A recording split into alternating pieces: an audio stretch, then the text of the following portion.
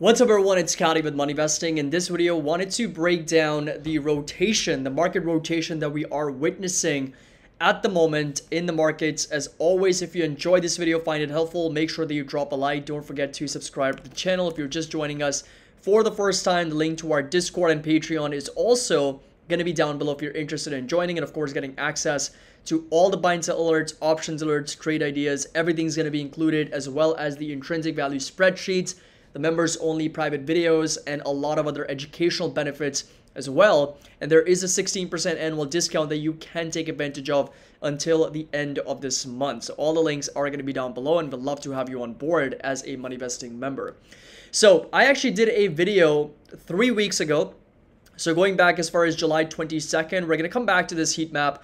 But this right here is a video I did exactly 3 weeks ago going over how the next 6 months will be very different for the market. This video came out July 22nd to be precise. That's when it basically was published. And we specifically talked about sector rotation. And there were very specific charts that I also went over, going over the fact that technology, the sector that has rallied so much in most of the first 6 months and year to date, so January, February, March, April, May, June, and most of July as well, is perhaps not going to be the sector that actually ends up performing well in the next 5 to 6 months.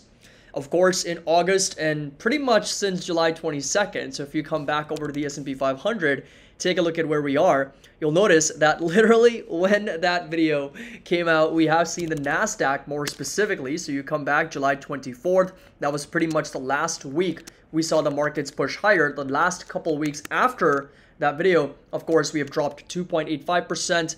This week, down almost 2%. And so far on this week, we are pretty much flat. So we have seen a little bit of a pullback, more specifically on the NASDAQ, in the tune of over 5.5%.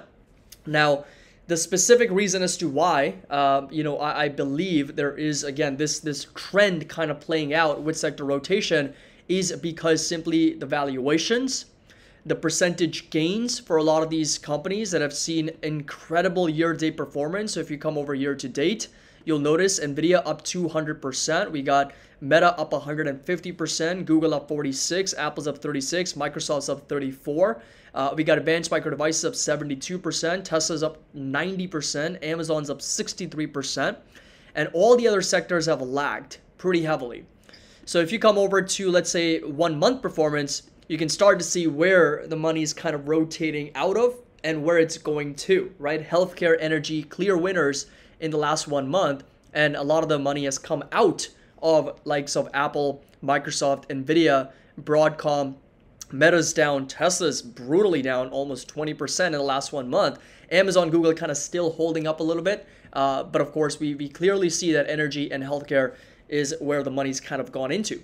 So there's another article that actually came out today, which was quite interesting, which basically suggested the same exact thing I already talked about on July 22nd. So strategist Hayes Martin pretty much mentioned that the decline that began in late July, early August will eventually take between 8 to 13% of the market averages. And the S&P 500 is already underwater in August. And the good news, he said, is that in the coming weeks, the decline will not spell the end of the bull market or the start of a new bear market. So that's actually one of the good things that I do agree on with him, is that I think it's a very reasonable pullback slash a dip slash a correction for the market, which I don't believe is going to end this rally or put us in a bear market, but instead it's going to put us into a correction territory where the markets could be down somewhere between 5 to 10%. Is kind of like my range.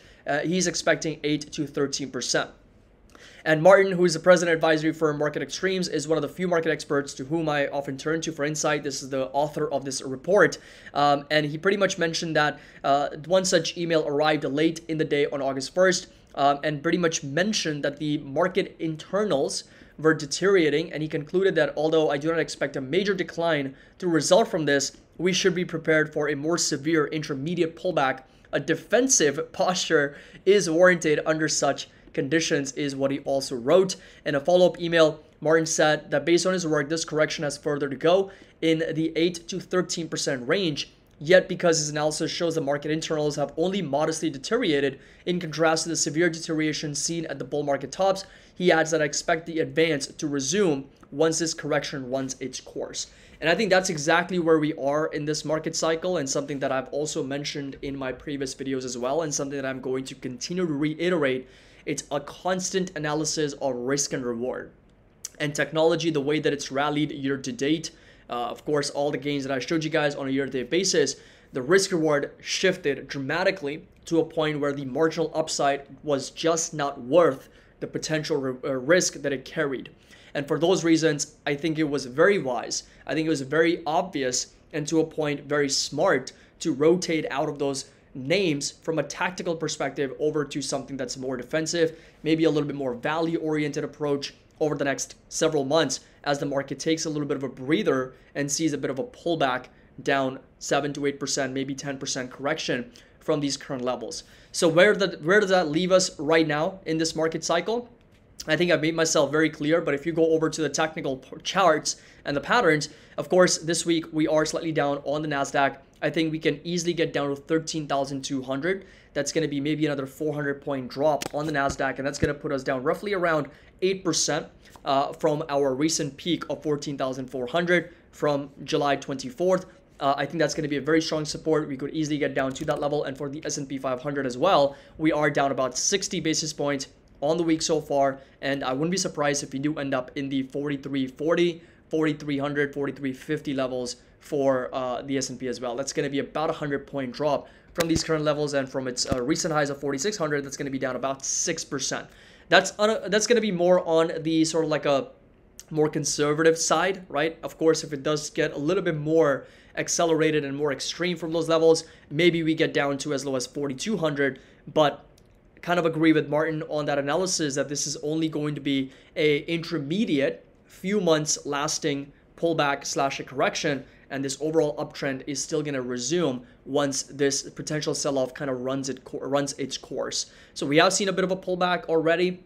In my opinion, I wouldn't be surprised if it does accelerate. I mean, Apple's been hanging on by a thread at 177. The moment it breaks below 177, in my opinion, there's going to be maybe more potential downside, because we're just at that 21 EMA on the weekly chart. And of course, we could easily come down to that 100 SMA. That's the red line sitting roughly at 157, 158. That's going to be that next support. And that's exactly where I expect the markets to reverse back higher if and when Apple gets down to that level. Amazon, very similar situation.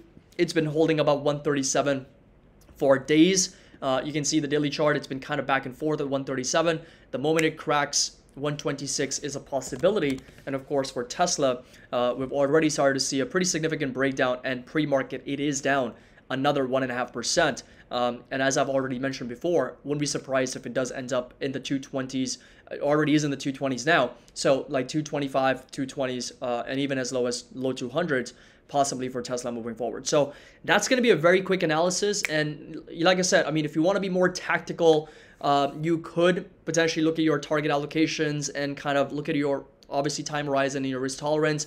Of course, there's an element of taxes that need to be accounted for, but defensive and being more value oriented over the next 3 to 4 months would be something that I would be looking into, obviously, as I've already mentioned in my July video. But of course, the tech rally and the overall uptrend of the market is still going to resume, in my opinion. It's not something that's going to completely knock us out of this uptrend, but something that is going to lead to a potential pullback, maybe a simple correction, and then we can resume on that uptrend once again. So I hope you guys enjoyed this video, and a very, very quick update on the market situation, market condition, and the rotation that we're seeing, and of course from a technical standpoint as well. Make sure that you drop a like if you enjoyed this video, subscribe to the channel, link to our Discord and Patreon is going to be down below. 16% annual discount if you want to get access to all the buy and sell alerts, options alerts, trade ideas. I have been trimming some of my positions and selling calls on other ones to hedge for this potential downside. So all those alerts will be available with the link down below. Happy investing. I'll see you all in the next video.